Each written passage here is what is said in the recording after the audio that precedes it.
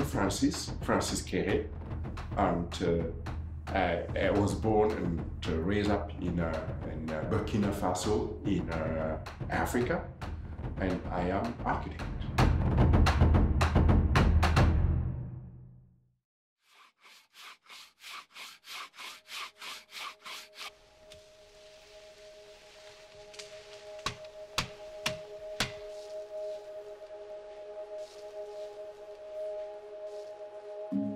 People in Burkina Faso, struggle in the daily life to raise their kids, looking for housing, and they do their best.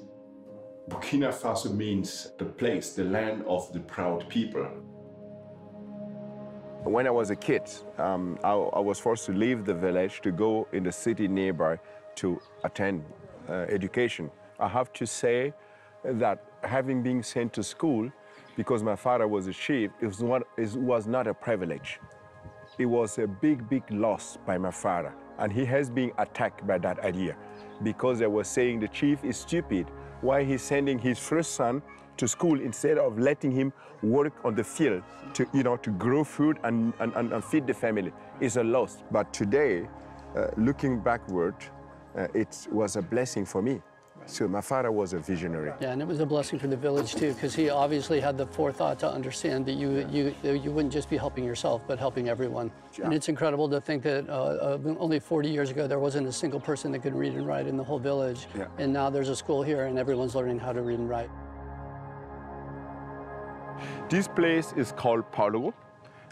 When we came here 3 years ago, there was no school, so no high school.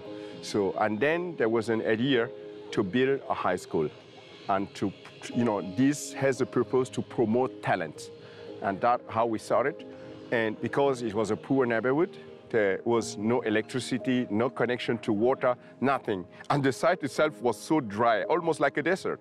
And then so I had the job to transform it into a vital, inspiring and welcoming space. So this is always with the idea of the community to be shaped, that the community need a space, to protect them, to be happy in, just to relax, right. Or and for the kids to think, to refresh the mind. If you get the community be involved, the youth, the kids be involved, learn about new techniques and see later the result, they learn to appreciate it, they really love it, and they feel proud.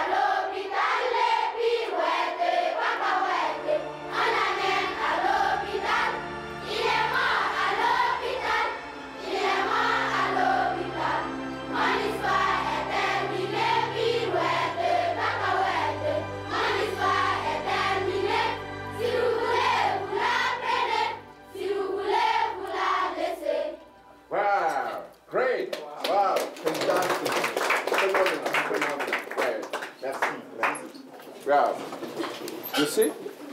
So that is the future, and we have to invest in it. Yeah.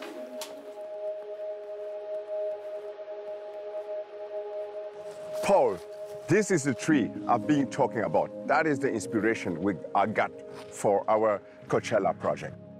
Coachella, a very exciting project. But for the design itself, I was thinking, what can I do?